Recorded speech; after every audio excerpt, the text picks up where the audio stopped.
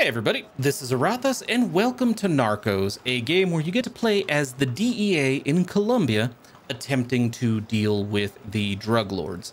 And yes, this is a tie-in to the TV show, so if you're a fan of that, you'll probably find references and scenes and stuff that you will recognize. Now, let's get into the game.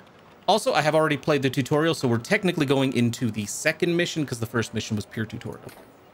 Let's do this. Welcome to Colombia, Agent. We're hoping your skills and experience will help us with our problem down here. Well, I hope so too. I didn't come here to die. We suspect a drug cartel has been manufacturing cocaine and smuggling it out of the country. We need to get on top of things before we lose control. In Colombia?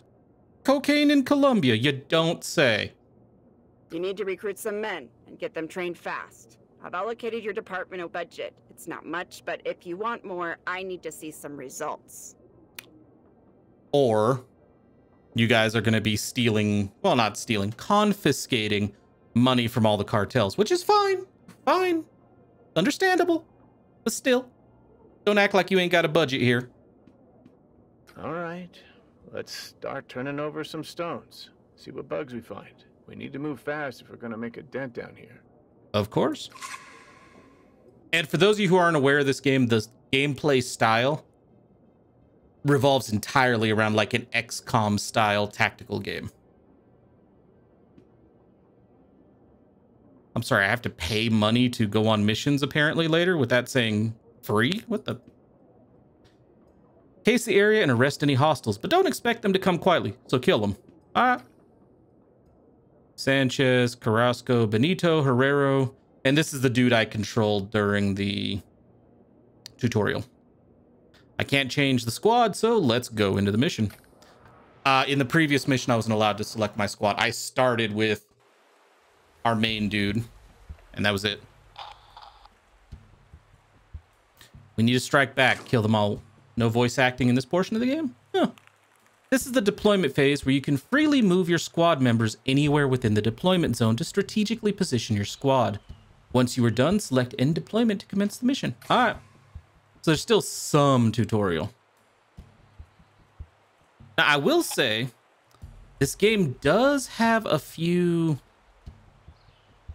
weird little quirks, for lack of a better word. They're not bad. They're just not something you'd expect to see in a XCOM style game. For example, you cannot move all of your squad members in a single turn like you can in most XCOM games. You can move one dude. He can move, he can shoot, or he can move and reload, stuff like that.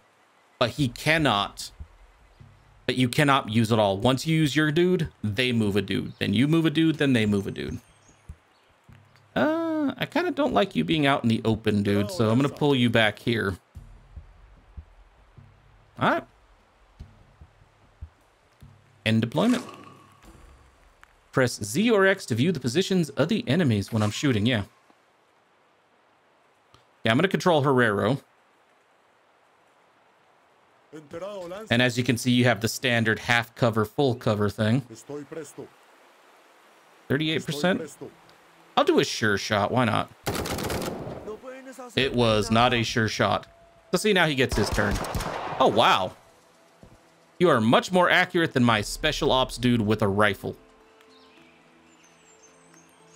What's that? Rest. Oh, that's the other thing. If you rest in this game, unlike, say, for example, XCOM, if you rest in this game, you get health points back. 1 per turn.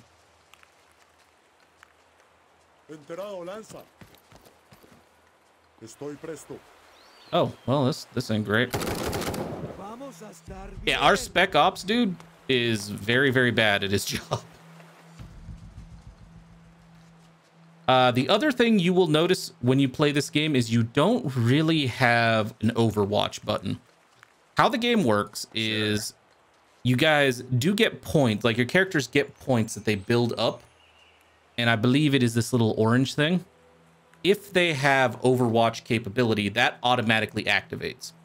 So when an enemy runs in front of you, it activates, but it doesn't automatically fire. You actually kind of goes into an action sequence, and then you have to manually use the mouse to target and start shooting. It's an interesting mechanic. On it. And how you get that point back. Let's see. All allies within 5 meters gain counteract. That's the ability. We're not going to use it right now. I'm going to try to move everybody up. Oh, our dude's probably going to die right there. The upside is, I think you know what's going to happen now.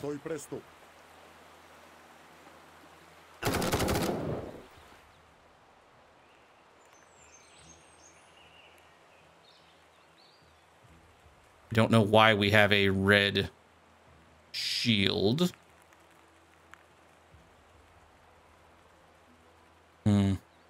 Let's try to move. Yeah, let's move way back. Also, sometimes when you do that attack I just did. Yeah, I know he's going to get hit now. You will get the option to do a second attack. It is also like kind of action-y. Sure. But yeah, like I said, you can use counteract once and then you have to rebuild the points. Some characters, like this dude apparently, have the ability to grant counteract points. Other most of the time though, if you end your turn without attacking, you get half a counteract point. It's weird. Get into position. It's not a bad mechanic. Just steady hand. Oh, this is brutal. Duck hunt. Yeah, that chain reaction thing that popped up is what I was talking about. More like you get to ammo. get a second attack.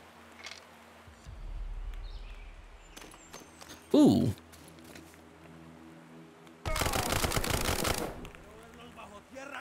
Well, I don't like that. Okay, fine. Fine. A su servicio. We need to try to flank you.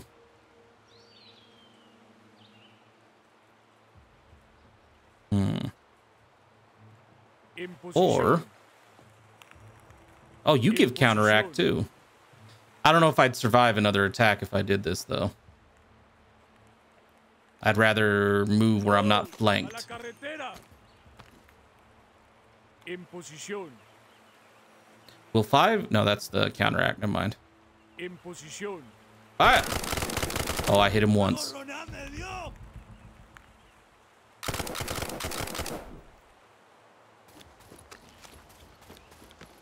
Not sure how I feel about them being quite this better prepared for the fight than I am. On it. Hey, use your shotgun for me. Steady hand. Crap, we didn't get a chain reaction that time. Oh, right there. That's what I was talking about, the action sequence. Because he had a counteract point. All right, I'm going to put you here. Position. And we're going to reload. And I'm going to start healing him.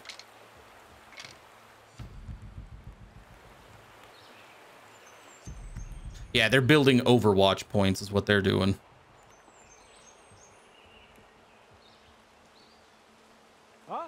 So what I want to do is I kind of want to do the same thing. I want to bring everybody up so I can start giving counteract points. Listo, mi lanza. Afirmativo. Yep. You can do it too? Holy crap. Nice. I kind of assumed that skill was going to be more rare than it actually is.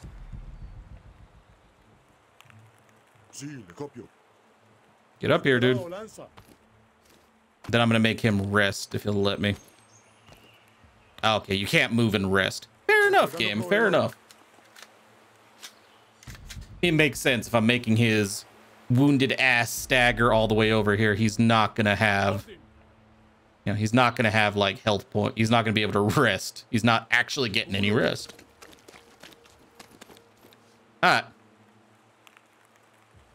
You know what? Use this. Nope, not everybody's within range. Do not use that. Because I don't want to go 5 turns before I can use it again. ¿Qué? Enterado, lanza. There we go. Huh? Can I get you to do it? I can. Use it. I love that. I love that too, my friend. Now rest. Yep, see? 1 HP. I feel like that could probably be abused, though. See, I can make him come back up to full health. And he's getting counteract points. But I don't want to lose these characters, because I feel like I have to pay to get more. And I probably lose the game if Murphy there does. So, we gonna heal. And there doesn't appear to be a mission time limit, so eh. All right, Herrero. I expect better from you next time.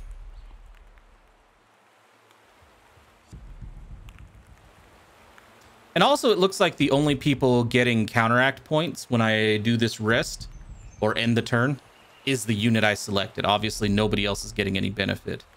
So that is a downside I can see to this combat style.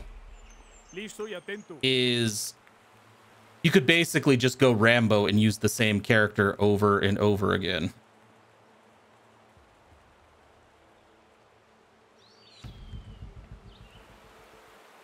Like, you wouldn't even need a huge, you know, there isn't really a huge emphasis to use your entire squad unless you're going to use all of your counteract points.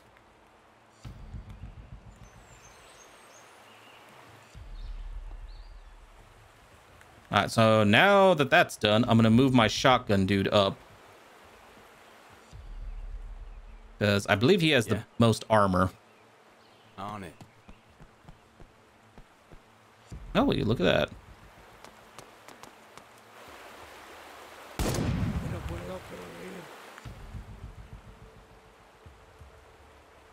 Yeah, no, I'm fine with this. ¿Qué? A su servicio. A su servicio.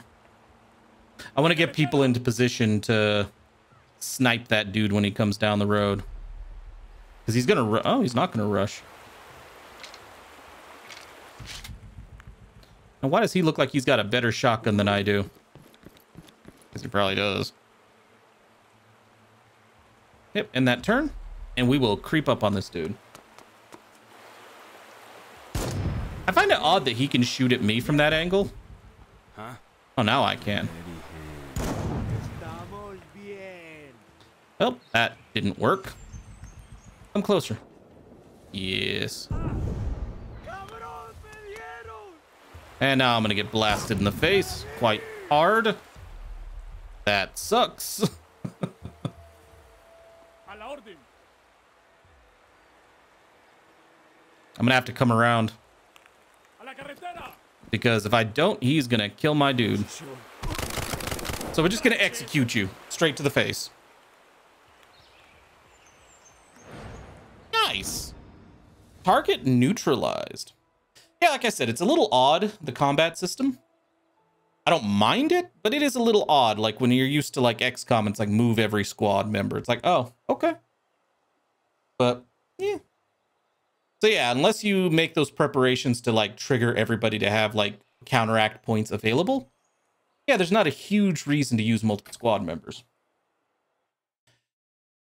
But I think the issue that some people are going to have playing this game is they're going to go into this. Oh. One dude injured. Okay. So yeah, I think one of the things that people are going to have issues with this game when they play it is they're going to try to rush it. They're going to try to do like in XCOM and XCOM 2, you constantly want like you're pushing to finish the mission as quickly as possible. You don't have to, but a lot of times you have a time limit with like the bomb missions and the like terror missions and all that. There's an urgency pushing you forward. Not all the missions, mind you, I'm aware, but there are a lot of missions that they want you to push, you know, the urgency. With this one, I feel like they want you to go just based on that system of counteract. I feel like they want you to slow down, get everybody into position, get the counteract points ready, and then send one dude to trigger stuff. At least that seems to me like the logical way to play this game. If that's the intention, I don't know, but that's what I feel like it probably is, so. Injured and dead units. If a unit is injured or killed during a successful mission, they will be displayed as such here. Killed units are gone for good. Injured units must fully recover before they can rejoin your squad. All right. Injured units recover 1 for each mission you play. You can also spend money to instantly recover them. Money for instant healing. Okay. Can I get better gear? Drugs seized, men arrested, intel gathered. This has turned some heads upstairs. We need to press home our advantage. I understand. This is good news. The higher our approval rating, better leads we get from those nerds in the intel department. And more money means more manpower and better training. We have new recruits already waiting to sign up. Very nice. Before heading to the campaign map, check out your roster. This is your roster. It consists of every person under your command. Here you can assemble your squad and level them up. If they aren't working out for you, you can retire them. Herrero. When you're finished looking at your roster, go to recruitment. All right. Yeah, I would really love to give them better weapons. I really hope that's not how it works. I really hope. Is your squad the men going into battle? Okay. I really hope this isn't a setup where your your characters come with a certain weapon and that's all they're going to have. Because Sanchez here just has a pistol and that's apparently all he's ever going to have. It's like, Or if I can't upgrade, to better rifles and stuff. We'll see. This is where you can hire additional people to fight for you. You've only got 1 free slot in your roster right now, but this will increase as you progress, as will the level of recruits available. New recruits will cost you money, so spend wisely. Honestly, I would rather another Spec Ops dude. A level 2 Spec Ops dude sounds interesting. Gunslinger. You can store 1 additional counterattack. Ooh. So basically an additional Overwatch point. I like it. I'm gonna hire you.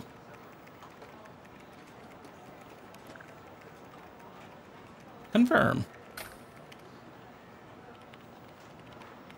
Yeah, I can't interact with the weapon system at all. You want me to go to the squad?